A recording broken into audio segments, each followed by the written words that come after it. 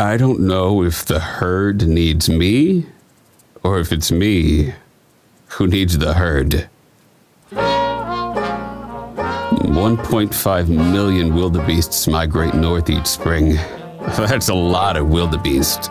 I mean, I find ways to express my individuality.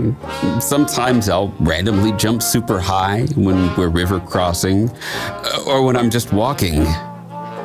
Or sometimes I'll hang out with the zebras. I'm a real wild card, and I'm proud of that. But there is a difference between being an individual and being independent.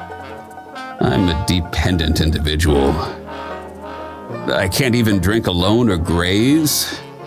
If other wildebeests aren't around, I get paranoid.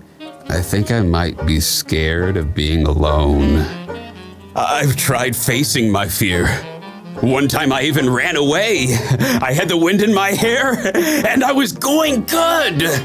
But then I realized that I wasn't away at all. I was just at the front of the herd. The fact is, I'm a wildebeest. In my dream scenario, I just grow old with my friends, chewing cud and basking in the occasional sunset. But that doesn't mean I should give up on being independent, right? It's up to me, here and now. I'm going to do this. I'm going to walk away by myself. This is it. Don't follow me, guys. Don't you follow me. I've just got to get past this tree and out into the wide open, the big, scary, wide open. Oh boy, I hate being a wildebeest.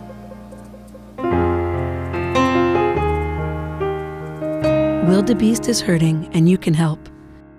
For 1,000 shares on Twitter or Facebook, we'll enroll Wildebeest in a 7-week course on interpretive dance.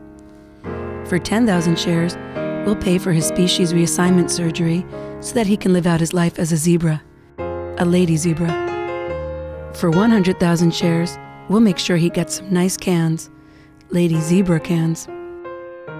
Please share now. Do it for me. Do it for Wildebeest. Do it for lady zebra cans.